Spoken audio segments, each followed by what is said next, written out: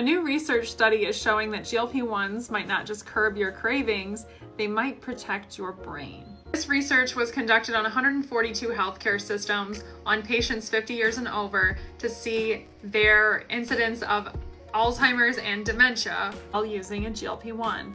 And they found that those patients that were on GLP-1s had significantly lower incidences of Alzheimer's and dementia.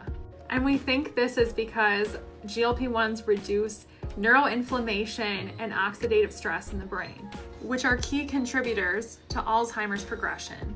Even after adjusting the results for patients with and without diabetes, the GLP-1 benefits were still there for the brain, further showing that the GLP-1s benefit more than just blood sugar, they also benefit the brain.